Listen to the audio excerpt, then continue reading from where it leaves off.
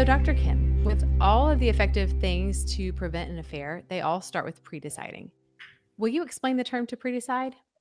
Yeah, I think to me, in your marriage is realizing that the enemy really does want to destroy your marriage. And so many things that happen, we just have to be aware of that. Mm, And I think to realize that I'm not as strong as I really think I am sometimes. mm, And, I need to be, pre-deciding helps me to stay within the boundaries, the parameters that I want to stay with my marriage.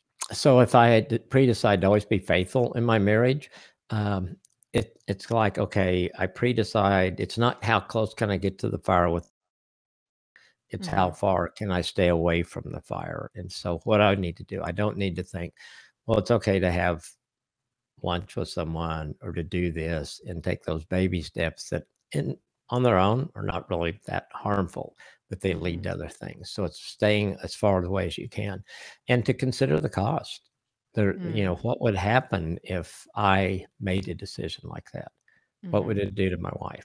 What it would do to my grandkids, my kids, hmm also marriage, the people on our team that trust me. I mean, so there's just, I think when we take time to do then, it's pretty easy to decide, to pre-decide, these are mm. things I'm not going to do. These are places I'm not going to go. And so I think when you pre-decide, I think a lot of times we just kind of try to fool ourselves.